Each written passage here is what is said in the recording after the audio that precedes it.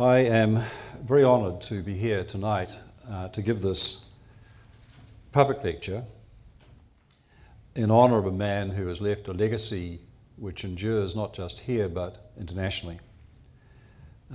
I was a Canterbury University law student and thus graduate after a while, and I always considered the engineering school one of the jewels in the crown of this university.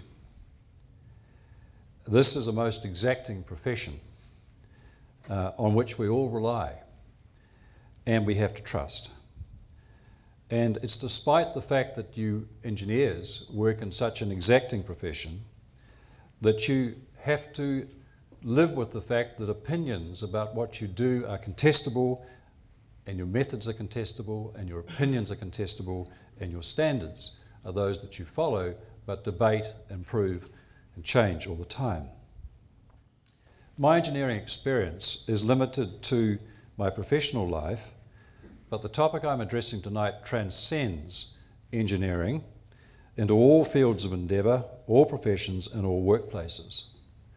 The Royal Commission into the earthquakes in Christchurch reported on many technical issues, but the Royal Commission report in Pike River addressed another issue in an emphatic way which applies as much to engineering as to law, as to any workplace in New Zealand.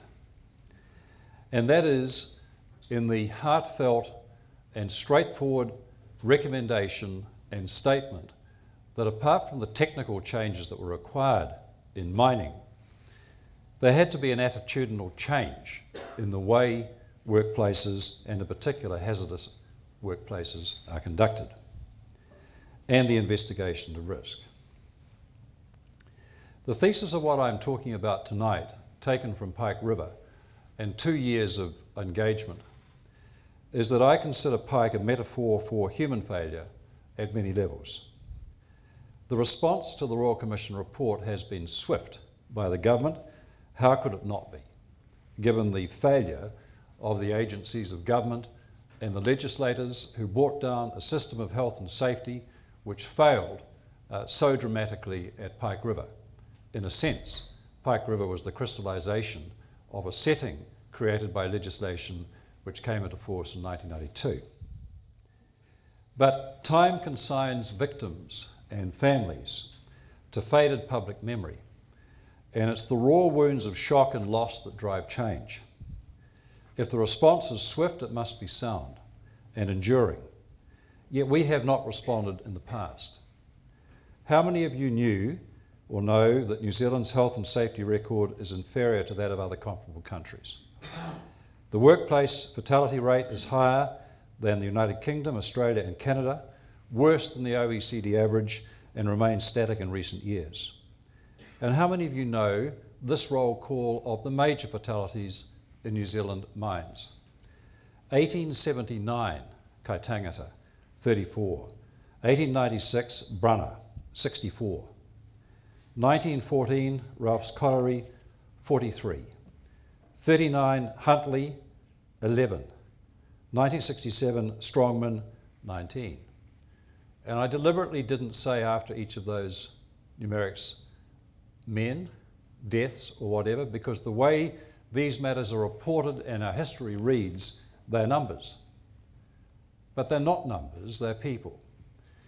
And my thesis really is summed up in this expression from the Royal Commission: lessons from the past, learned at the cost of lives, have not been retained. The consequences of health and safety failure are simply overwhelming. These men are not statistics. They must be remembered for who they were and are, and their families for the loss they have suffered. And then look around us, look around this room, and contemplate the fact that we have a living everyday responsibility in the workplace to others, to ourselves, to our families, to protect one another, because this is what went wrong at Pike River. I want to pay a tribute to the families and those who are here tonight, and because there are many families not here tonight, it is wrong to name them one by one. I want to acknowledge Bernie Monk, however, who's somewhere in the audience tonight, who you know as now a public figure, but who carried the burden for the families over the whole time from the 19th of November 2010 and even today. And I want to add something else, that the public of New Zealand have not seen the body lying in the Pike River mine.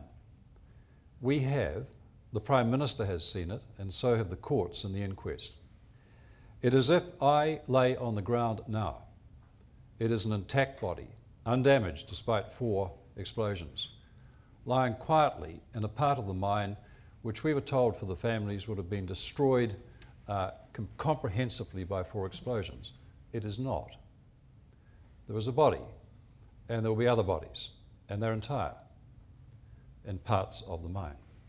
And I say that because so many of the families have had to suffer the response from many of the public to say, let it go. It's very difficult when 80 metres below where you stand, there may be the man you left behind. So I'd ask you to do this because statistics do not tell the story.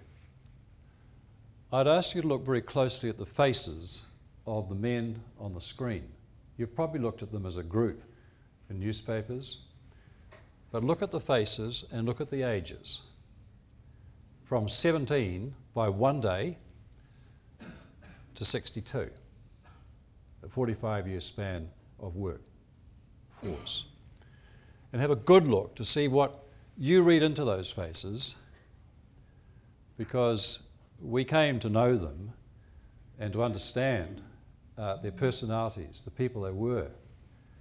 And they cannot fade from the public memory because these are people who paid a sacrifice they should never have paid, and so have their families. And I'm going to ask for your indulgence now to have something read by one of the families members. It's something that I have read for the families at other presentations.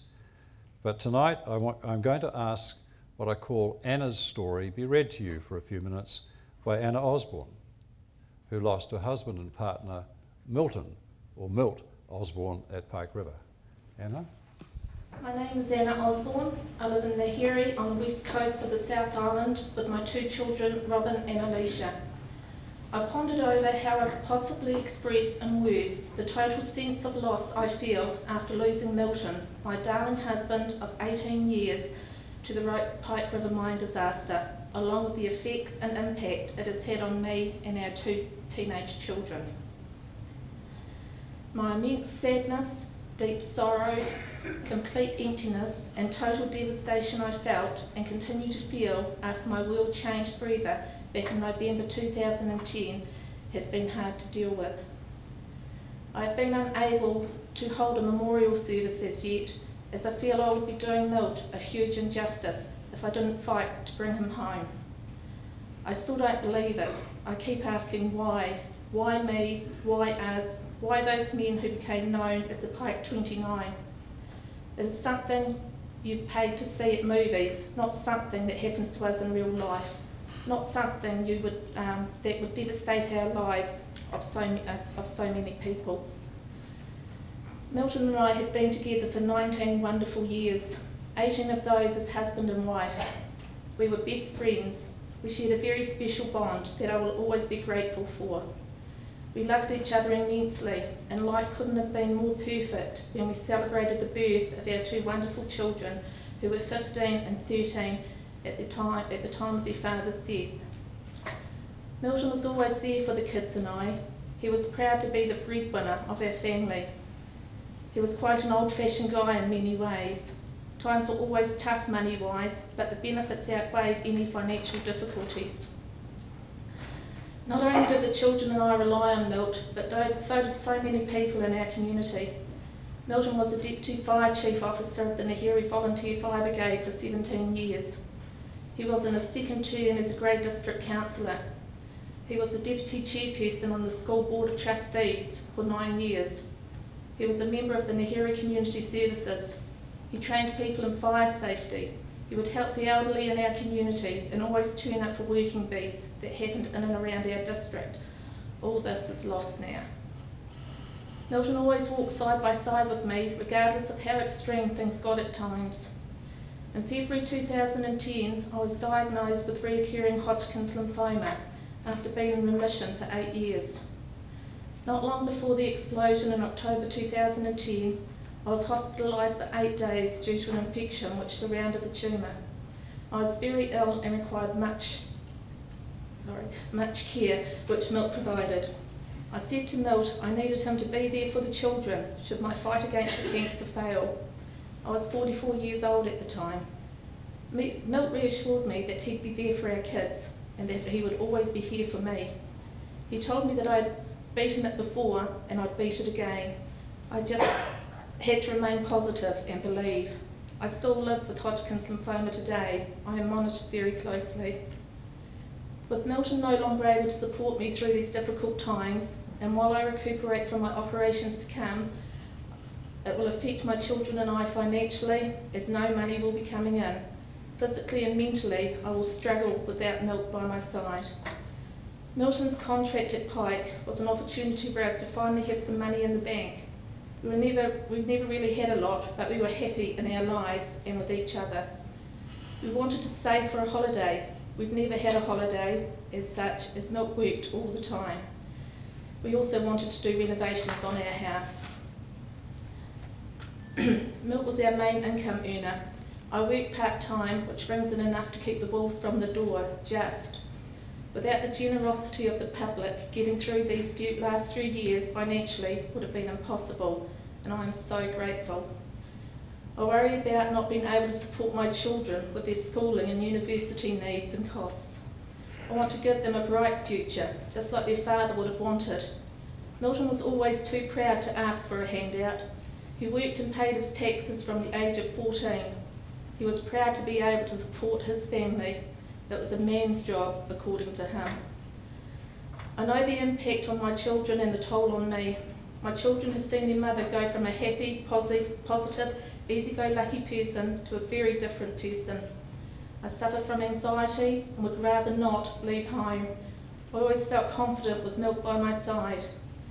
When I need to go to town, it is with a painted smile on my face. Pretending to others that I am okay is something I quite often do. At home behind closed doors, I crumble. Milt was my rock. I miss him more than words can say. He was my reason for getting up in the morning and starting the day. He was the love of my life, who loved me despite of all my ailments and imperfections. My children are the true victims in all of this. Losing their precious dad has affected them in so many ways. If Milton wasn't working, he would be doing something with the kids. My son was his father's shadow. He would follow his father everywhere and do all the things his daddy did. My children miss his knowledge, his wit, his presence, his support, his guidance, his love, his laughter, his fun, a father figure. I thank God my kids had these wonderful opportunities with their dad. He taught them to fish, to hunt, to cook, to take care of themselves and never give up on a task. It is so sad to think that my husband will never be able to walk his daughter down the aisle on her wedding day, that he won't be around to see our children grow up, leave home and start new lives of their own, maybe one day become a grandparent.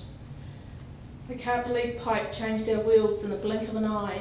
This disaster could have and should have been avoided if only the people employed in positions to know better had done their jobs properly. So many people at so many levels failed our guys and destroyed our worlds, and our hearts have been permanently broken. Every working person in this country has the right to arrive safely at work each day, feel safe and continue to be safe at the end of their shift and return home to their loved ones. This can no longer be a given. I should have grown old with the man that made me complete. Thank you.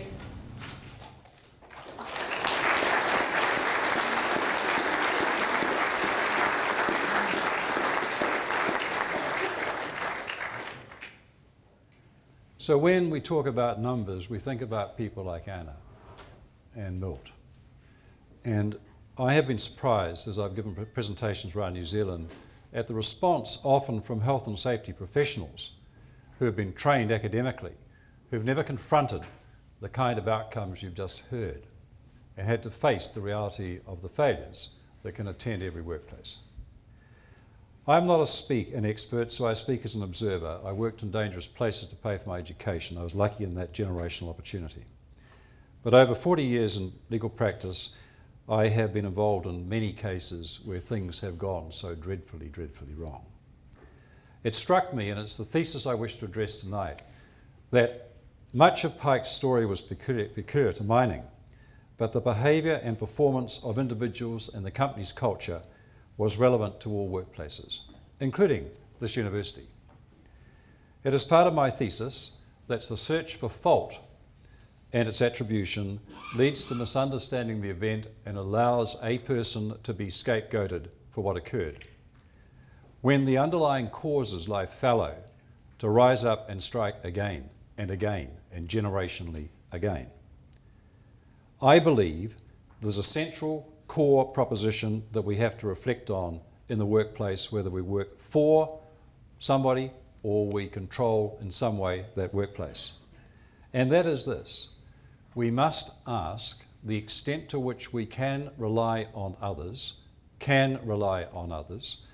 and secondly, and even more important, the extent to which others can rely on us. The concept of mutuality, I find, in learning about a disaster such as Pike, is sadly lacking. That there is a two-way street of responsibility between, at all levels, in a workforce, because there are levels where there is no concept that one person is as important as another, as everybody else. And that lack of mutuality leads to a lack of respect and a lack of self-respect in ways I'll come to. Human response is intrinsic in all our lives, and every workplace has some resonance to propositions which seem so trite that we don't think about them, and most employers don't give this much thought. But the core elements of culture, apart from the technical expertise with which we conduct, for example, an engineering proposition, a task, a mine, these core elements of culture must be present. There must be respect for leadership. And that means, in that tough, self-examined area of leadership, the leadership must deserve respect and gain it. There must be respect for the systems in place, where at Pike, the systems were dramatically below standard in so many ways, to which I'll refer. There must be belief in excellence of the work that every person is doing, belief by that person. Even where a job may be thought mundane, no one should be left with a sense of unimportance. There must be recognition of the need for constancy and adherence to the principles under which the workplace operates. There must be availability of safe recourse when there is concern of whatever nature. Not just the whistleblower, but an open culture in which you can express your views and concerns to someone who will listen. There must be instilled a sense of involvement and really good humour in the workplace, and there must be belief that our workplace is a good place to go every day. And if we listen to the workplace and think now of your own workplaces, and if you really knew what's being said about the place that you work by the people who work there, and if you have responsibility for these people, think about these words, and this is just a very lightly salted dose of what some of the men at Pike River who died said to their families, and are recorded in this way through the mouths of the families who survived. They're all different men. He hated the work, the conditions and the general disorder of the place. There seemed to be no communication between the people at the top. He worked as a painter and decorator and handyman for most of his life. He worked in a retail firewood and coal yard in Greymouth. He had no previous underground experience and had been at Pike River for 3 months. The worst mine he'd ever worked in, it was not just about safety, but everything was always broken down. Had asked advice about what to do about the safety issues at Pike River, he was so concerned. Just got on with the job, whatever he did, whatever it was. He was quite a tough man, and he liked the toughest of the jobs and the risks involved. One worker went in to do overtime. because he was so worried about the pressure his boss was under. This boss was so exhausted he was sleeping standing up underground. The men were individuals and not team players, and that's the men across the entire workforce at the mine. So if you ask the question in your workplace and look around, and there's your colleague over here, what's your colleague thinking about the place he or she works? And what do you really think about it yourself in terms of the safety of the environment in which you're working? The fact is that the government response to Pike has addressed, in really quite an astonishing way to me, many of the technical failures that existed in the system of a mine such as Pike River very quickly. And I think the families, while not experts in their own right, nor am I, sense a determination by people of great goodwill and high skill levels to return New Zealand to something that it was 20 years ago, before we adopted an ideological construct of the workplace which, in my view, has led to Pike River. The 1992 Health and Safety and Employment Act and its ideological origins, in my view, have a huge amount to do with what happened at Pike and may resonate with some of the other seeming surprises in New Zealand when things suddenly go so dramatically wrong, with or without fatalities. So I think that some of the tensions and the culture within the workplace at Pike could be found, for example, in a law practice. My experience of law practice in other professions is that, particularly in big legal firms, is that they can be brutal in the expectations of people without the obvious manifestations of death in a violent way, such as at Pike. But they have their more insidious risks of mental stress, failure and breakdown, physical or mental. The lessons of Pike carry across all workplaces. And when the young man in the finance industry died in Europe this week, after 3 days without sleep and working for that period, I was astonished that part of the response was, if this is what happened, because we did not know why he died, but the attribution is 3 days without sleep, if that is possible, is that that's what young people do in this industry. They like clocking up the miles. It's a cultural challenge for them and something to brag about.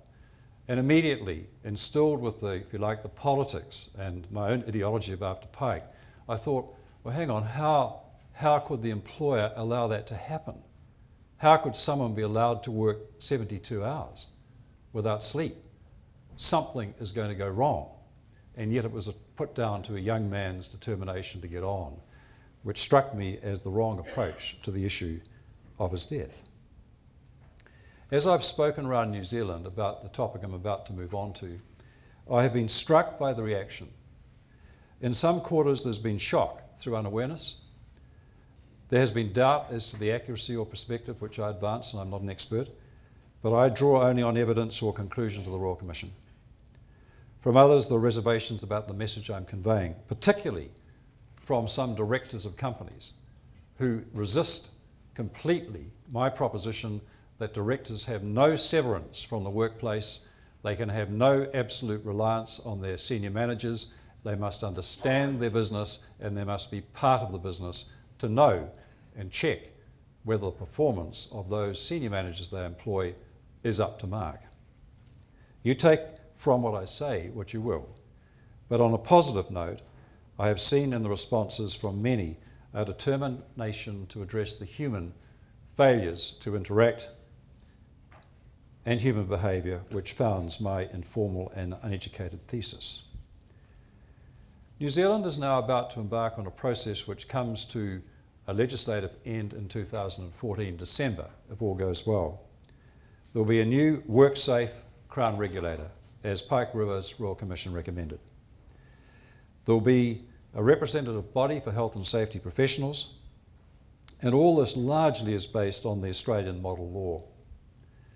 The primary duty of care will be on the responsibility of persons conducting a business or undertaking, and that's pretty well everything except a voluntary organisation where there is no remuneration. There will be a new due diligence duty on directors and officers who must take active steps to manage their organisation's health and safety performance. The penalties, and I'm not a proponent of penalties as a way to achieving health and safety, compliance or advancement, look like being for a simple breach of a duty, an individual up to 100,000, serious harm, 300,000, corporate something more, reckless or intentional conduct, 600,000, 5 years imprisonment, and they're looking to see, the government's considering whether manslaughter should include an offence of corporate manslaughter. Now, I sometimes hear and read all this, and I applaud it, but I just wonder, this is the response of government. We've got to absorb this and the structure will start to roll out. But how is it going to change behaviour of people? Because people don't change. We don't change. We can learn and we can try and change our ways, but we can't actually change the very human responses that led to the failures at Pike River, and I will acknowledge them. And this will take some time. But even now, the Crimes Act provides for culpable homicide, including murder, in respect of omissions without lawful excuse to perform or observe any legal duty. And the Crimes Act provides, in section 156, a duty on a person who has in charge or under control anything whatever, including operation of anything which in the absence of precaution or care may endanger human life. Then a legal duty is raised with criminal responsibility for the consequence of omitting to perform that duty.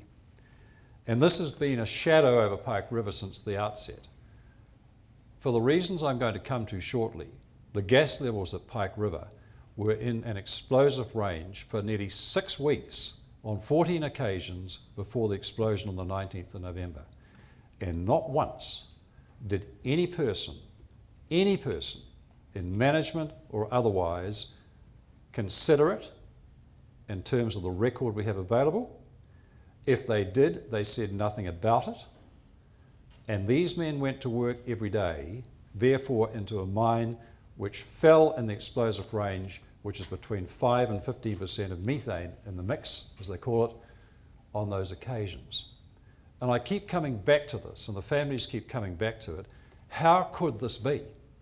How could New Zealand allow a mine to operate like this with death, with explosion in the face of everyone who went down there on all those occasions, yet no one know about it? Something has gone very wrong, not just in the system, but with the people. And this is gas that's not measured by a handheld machine, which all workers have available on the ships and the sections of the mine they work in, virtually all the workers. This is measured by a gas monitor in the mine at 4 strategic places, measuring the gas that comes down the return out of the mine, which you understand that the ventilation of the mine is in and out, and the return air contained these explosive measures of gas on these occasions before the 19th of November 2010, the day of the explosion. That is reported to a control room on the surface. Of those 4 sensors, 3 were not functioning. 2 had gone out more than a month before, 1 had gone out before then, and the 4th wasn't in the mine, it was at the top of the ventilation shaft, and it was measuring a diluted flow of air because of the dilution factor. And it had to be recalibrated, calculated back to what the source of the gas was in the mine. And that's where we get our information about how much gas there was. So how could that happen? When Harry Bell, the legendary former Chief Inspector of Mines, who was a central figure in this inquiry, said about the Chief Inspector's role, to which I'll come back, the first thing an inspector did going into a gassy coal mine was to say, "Show me your gas book." In the days that gas was read and recorded in a book, show me your book. And if there's anything there which tells you you've got a problem, the Chief Inspector would find out, and if he's got any concerns, he shuts the mine down. Day after day, the Pike men, not just the men who died, the other men and the other ships, other contractors, went down to that mine into those circumstances.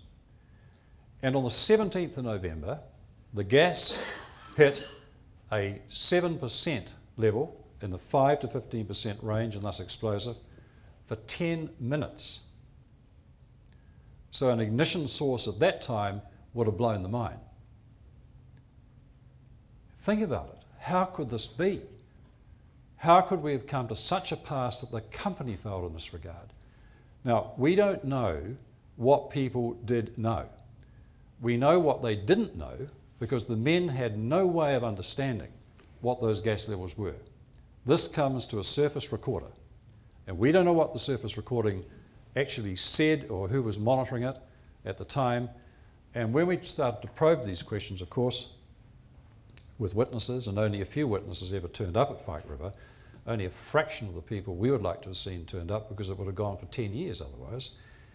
They took what some of you know as the fifth, and others of you will know as their right not to self-incriminate. So we never got the answers to the questions we wanted to ask, such as, did you ever go into the control room to look at the gas readings? Don't know. Did you ever understand what the gas levels were? Don't know. But when we asked some of the directors, and indeed senior management, some of them, and they did answer the question, if they knew where the sensors were, the answer was, don't know. Can you tell us anything about the gas level in the mine? Don't know. We rely on others to do it. My starting thesis, reliance. How could there be such reliance in the way that I'm about to explain? So my thesis, I suppose, I have difficulty with this because I'm not an academic in this area, but I've advanced what I say are the core propositions around this. But there must be, amongst of all the things I've mentioned, apart from the leadership, we have to look at this culture of reliance. On whom can we rely and who can rely on us? And I want to explain why straight away. The mantra of directors in New Zealand, and particularly at Pike River, has been, we employ the best people and let them get on with it. That's their job. Yet the fallacy is, in that, what if that person fails? What if your CEO fails in a finance company or in a mine? How do you know the failure is occurring or might occur? You think about this. In your own workplaces, how do you know that the people you rely on to perform crucial roles are up to mark? And by that I mean are qualified, one, and actually up to mark on the day. Because one thing we know is that we have a culture of concealment within us, in that we can disguise the things that actually detract from our performance. And if I can tell a story against myself in this regard, because Pike River had some outstanding examples of people engaged to do things that just blow your mind, because they weren't suitable for the job. I'm going to come to this in a minute. Particularly now, and particularly in the last 15, 20 years, young people have been trained and developed an art of presentation which my generation were not. So applying for jobs now is culturally prescribed as to how you go about preparing your CV, how you'll present. People are trained. They go to people who tell you how to present at interview and get by.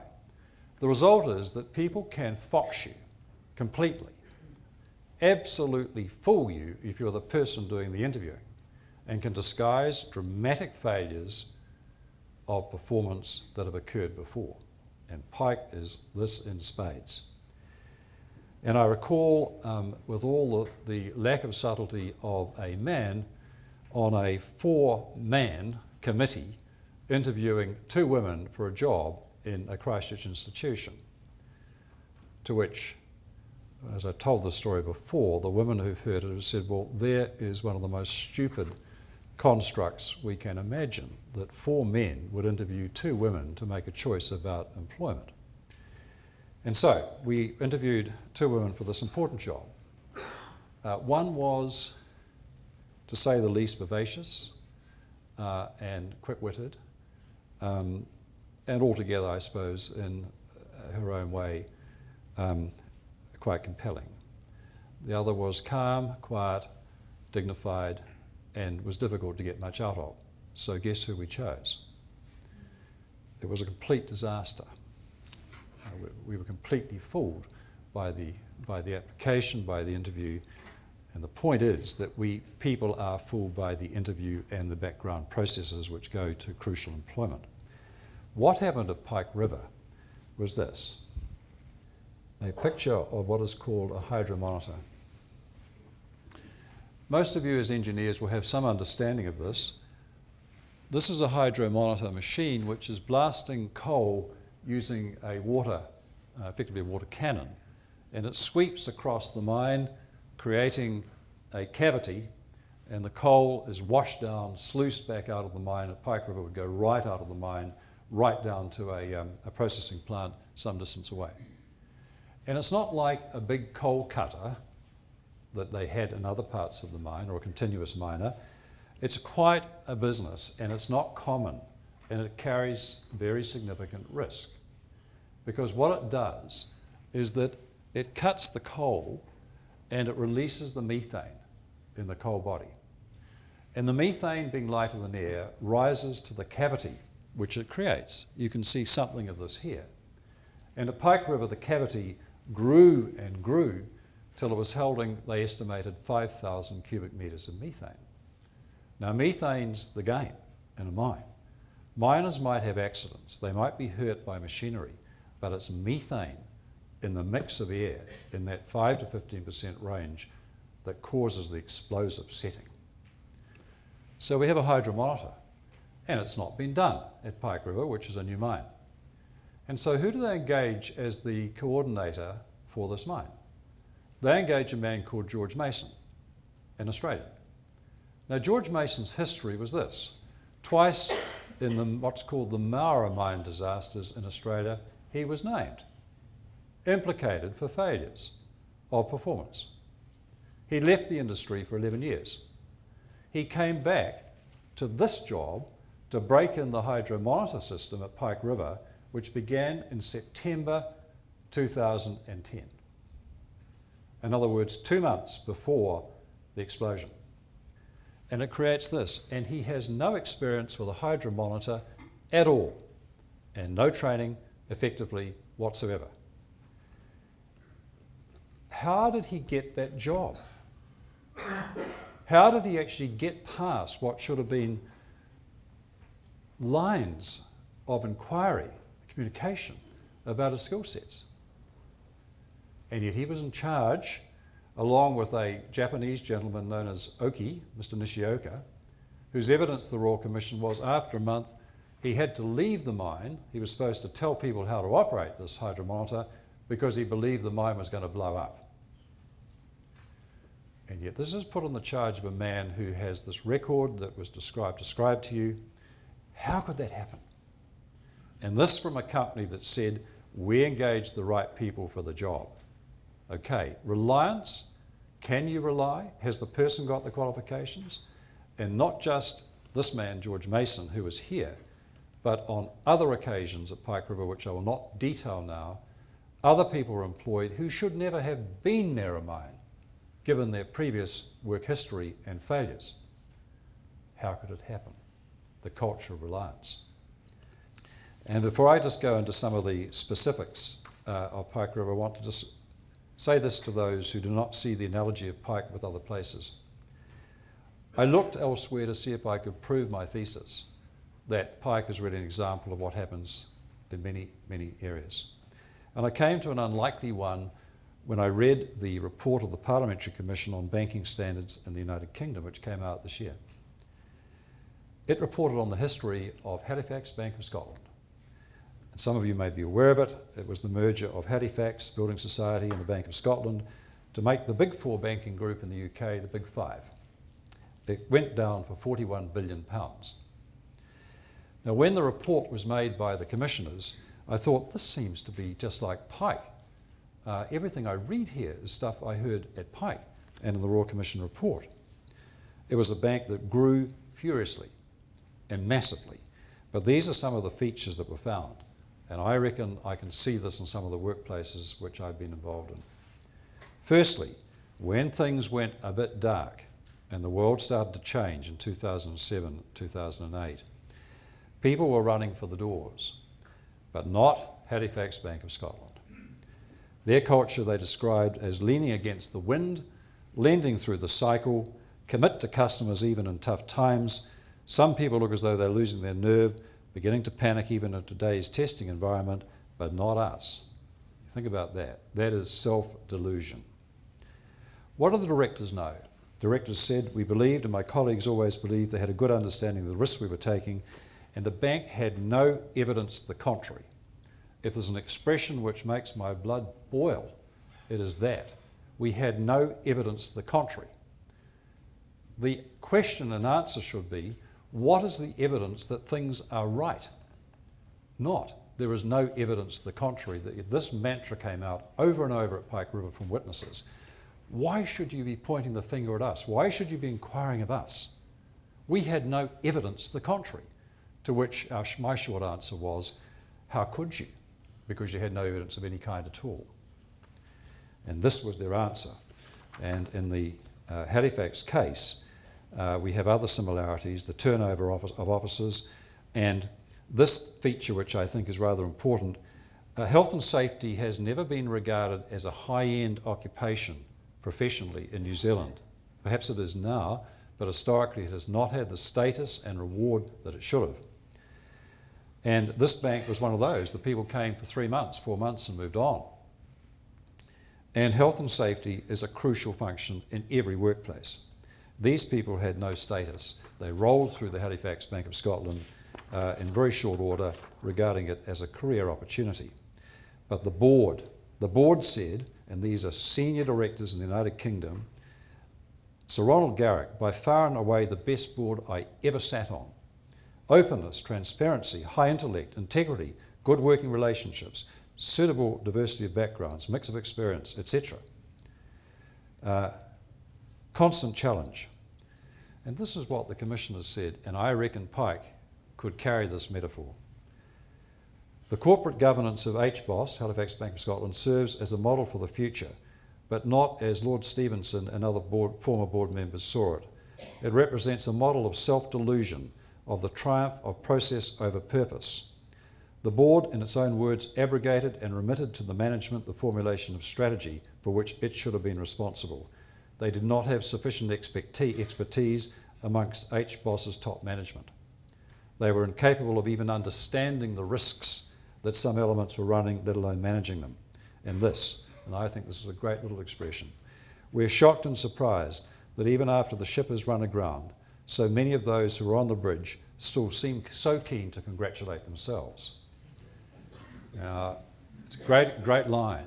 But at Pike River, when I asked the question of the chairman and a senior manager, if things now, surely, they realised what was wrong, the answer was they'd have done things just the same. And it doesn't really require a submission or response to that. So who can you rely on? I am a huge opponent of, if you like, a simple documentary system as something on which you can rely. And yet time and time again, we see the comment now in reports of failure of a belief that completing the forms, following the processes is sufficient. And it's almost a doctrinaire approach to it. Fill in your forms, create what you need to do for a system of safety or otherwise. Make sure you've got the forms in, they're signed off, and you're doing your job. Well, a very important report was made in Australia, and it said this just a few years ago, about risk assessments. The operators became so accustomed to the risk analysis they lost sight of its purpose. They underestimate the risk or simply fill out the form without giving it sufficient thought. This may lead to potentially threatening risks to be overlooked. This is a particularly vexing problem in most industries. How does one motivate a person on the front line to fill out yet another form when the risks are not necessarily evident or probability of injury may not be fully understood? You don't get the drive to comply with the system that's set up unless you understand why it is you're doing it, is the message from that report in Australia into mining. And when I, in my legal career, engage experts to assist with evidence and cases, we're often looking for some kind of validation of our client's position. And this is the ultimate, I think. I hope you find this as instructive as I do. It was obvious from the beginning that the New Zealand Inspectorate through the Department of Labour had failed dramatically. And in many respects, in most respects, it was not the failure of the inspectors because they were so neutralised by the de-emphasis on their role through the government's lack of funding, lack of concentration and recognition of the expertise required for an inspector to do their job, that these people simply had no opportunity. There was only one inspector of mines for the whole of New Zealand for 3 months in 2010. In 2011. Only one, North Island and South Island. They themselves said, how can we do our job? We don't have the funds, we don't have the people, we don't have the training. How can we do our job? This is the warning that Harry Bell, the legendary inspector, gave to the government in 1997, and I think it's worth looking at. It's written to the Honourable Max Bradford, and before anyone sees politics in my presentation, that National Government Minister, I think of Chris Trotter, the political commentator, who after Pike and after his reading of the report said in a headline about Pike Rivers and the government's role in Pike, none of them can say anything. No administration of whatever colour can say anything. They have, in his words, blood on their hands, because the government changed the law around the way the mines were conducted and inspected, despite the warnings you'll see in this letter. Because you may not be able to read it, I'm going to read this to you. This was a letter written to the minister in 1997 to say, you're changing the law, don't let the Ministry of the Mines Inspection Group go to the Labour Department. He refers to his role as the Inspector of Coal Mines, and he talks a bit on that page about it. On the next page, he says, with regard to the legislation that's come down, in the 4th paragraph, because of his background, the mines inspector was always called on to make judgment in certain areas that may have been contrary to the regulations. This was not given lightly, and hard and fast rules were drawn up to safely achieve the solution. From what I've read in the papers, the Labour Department inspectors thrive on prosecutions and stopping jobs rather than offer advice to solve the problem. The mines inspectorate were created in the previous century due to the atrocities that occurred in mining, and any weakening of this necessary historic act would not be in the best interest of safety. This from a man who was revered even then as an expert in his area. It was ignored. Mining did not have its specialty place as aviation did, and it fell into the broad group within the Department of Labour with the inspectorate system I've described to you. Well, as you might imagine, when the Royal Commission got hold of this, it slammed it. It said, the sad reality is that the department's performance has been so poor at strategic and operational levels, the department lost industry and worker confidence. So, complete failure. But what do we get? In the middle of Pike River, we're presented with a report made by 2 Australian experts commissioned by the department to appraise their performance. I want to play you this interview by one of the authors on Radio New Zealand.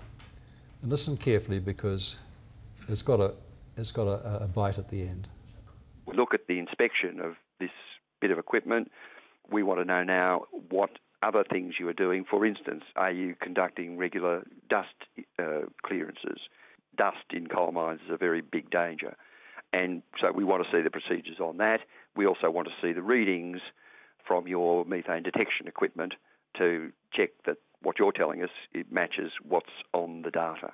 So we thought that they were good in that way. The 2 inspectors who were primarily involved at Pike River were themselves very experienced miners, and New Zealand was actually pretty lucky to be able to have such experienced people.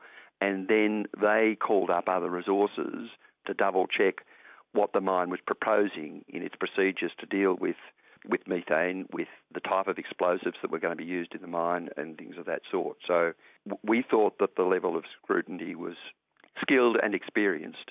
So you saw no one particular example where you thought, my goodness, the inspectors should never have allowed that to happen? No, we did not, no. We thought both in the in the number of visits that occurred to that mine by the inspectors and in the quality of the information that was exchanged and the quality of the debate between the mine and the inspectors when there were issues of difference, we thought that that was all very positive. Surprising then that things went so horribly wrong? Well, to put it very crudely, shit happens. Sometimes things do go horribly wrong. Now, if you relied, as plainly the department did, on a report such as that from two significant health and safety experts in Australia, what does that tell you?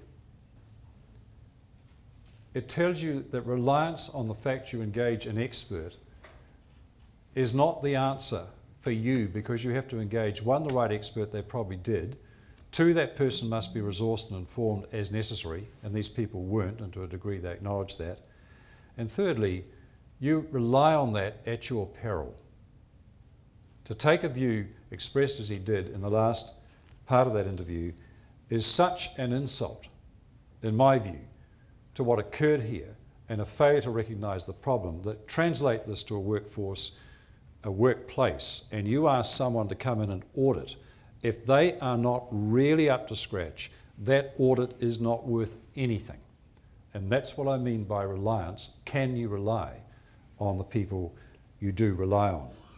So Colin Espiner on the Sunday Times this week referred to deregulation's unfortunate experiment, and while it's characteristically slender on fact, it is, and journalistically put to sharpen the reader's interest. He talked about New Zealand's regulated economy when the Longy government came in, and David Longy likening us to a Polish shipyard, and the Fourth Labor government setting about dismantling it. Now, this is exactly what Max Bradford was on about as well, so there's no political arrow to be fired by me in this criticism of the theory of light-handed regulation, is that in a market economy, everyone's incentivised to do the best possible job for the lowest price, so they won't succeed. Government should stand aside. It only complicates things and gets in the way. It's taken 20 years, as Espiner said, for the magnitude of the stupidity of those reforms to come home to roost. It's taken Pike River to jolt New Zealand out of the complacency in which we have lived for all that time, and in my view, a significant attribution of the reason that the men at Pike River died. Think of the finance companies. Think of the lack of regulation around the way finance companies have operated, an area in which I've been prosecuting for the last few years as well. It is horrific to look at the record and the skills of the people in whom some of you have probably entrusted money. When it came to their sentence and their jail time, their defence was, we didn't understand what we were doing. But they were taking in $180, $200 million from the public with guarantees which were not guarantees advertised in the paper.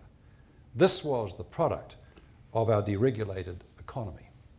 And if I've been politicised by it and make it obvious, then I do make no apology for that, because men died, people lost their livelihoods, people lost their wealth, they lost most of what they'd built up over their lives in this period. So to conclude, I just want to summarise these key points out of Pike. One of the most crucial witnesses in the Pike River inquiry was a man called Albert Holdham. He was a Barnsley miner. He was a Yorkshire man through and through. He was in his 60s. He reached the view Pike River mine was going to blow, and he left and went to New Guinea. He said the problem was there was no buddy system, there was no sense of teamwork in the mine, whereas he'd been trained in believing that you, the person next to you, protected you, and you protected that person, and by extension throughout the mine. That's what a mine is. He said, my hair sticks up naturally because I have a crew cut, but I saw some things in there that would make it stand up naturally. How could they get away with that? It wasn't a planned operation. Everything was an independent unit. when you're working in such close proximity, you can't start messing with our ventilation in the way they did. He made a big impression on the Royal Commission, who endorsed what he said, the need for recognition you are part of a team. Secondly, I think there's 5 points I wish to make. It's astonishing to think when some of the key witnesses from the company were interviewed by the police and Department of Labour about what do you think when there's nothing from down the mine. There's no phone, there's no connection, there's no sound, there's no movement. You must have realised there was something catastrophic had occurred. Well, no, we didn't think about that because that doesn't happen in modern mines. So if you don't understand what the risks might be, how can you address them? They never saw this happening.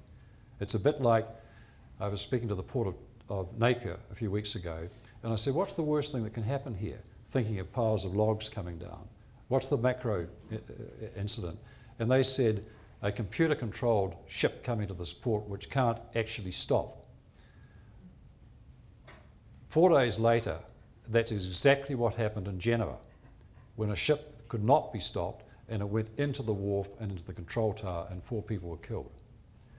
So the risk had not been anticipated. How can you address risk unless you understand what that risk is? I've referred to the right people by way of qualification. I've referred to George Mason of the hydro mining. And I come really, in conclusion, to this. People may be engaged for the right reasons. They may be checked out very carefully. I have my own reason to believe that checking out is not a good system, is not well done. And this is a criticism of the, if you like, the whole approach to engagement of people when there's a shortage of skilled staff, as there is in Christchurch today. There's a shortage of people. So people get taken on with scant inquiry as to their records and their skill sets. I'm not criticising engineers, who I'm sure will not fall for this one, but that's what's happening. And as a result, we have workplaces in Christchurch now which experts I'm speaking with and working with tell me are really dangerous places, because we don't know who these people are. We don't know if they've got convictions for major, perhaps work and safety incidents overseas. They're here. Do we have leadership? One of the mine managers, and I'm not here to personalise this address, was described as a megalomaniac. His way or the highway. That's not going to work. When the abnormal becomes the normal, as it did at Pike, we're all in danger. And that can happen in this way. And the question was asked, how and why competent people, when faced with balancing complex demands and competing objectives, underestimate and deny the significance of hazards in the workplace. This mine, if I had an hour, I could tell you the conditions under which the men worked. With an illegal egress, there was no second egress out of the mine that was effective.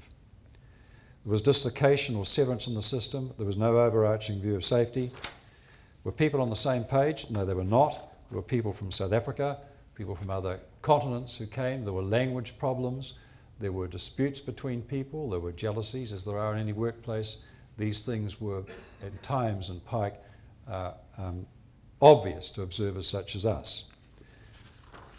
But finally, if it comes to the way the board looked at this, I come back to the proposition which I think some of you did clearly register, is that the idea that the board of a company and everyone else represents the division of church and state has been laid to rest.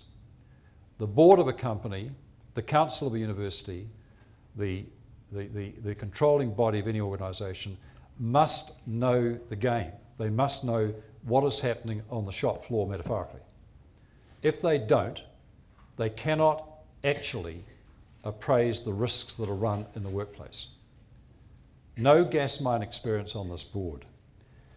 So, if errors are a characteristic of all of us, which they are, how do we actually now respond? What do we do to change the way you go out tomorrow and work or employ people or perform your own duties? Because reliance is integral, I leave these questions with you. On whom do you rely and can you rely? And that, first of all, involves, are they up to the mark? Are they qualified? Can they do the job? And secondly, on the day, are they any good? And that means, in a dangerous occupation, are they ill? Are they exhausted? Are they going through relationship problems, financial problems? Are they up to the mark? Because you've got to keep checking. You've got to have a system of appraisal. And secondly, can they rely on you? Are you up to the mark every day? I'm certainly not. I probably put my client files at risk. And I'll bet there are some in this room who, looking at yourselves, will recognise that we all have some shockers.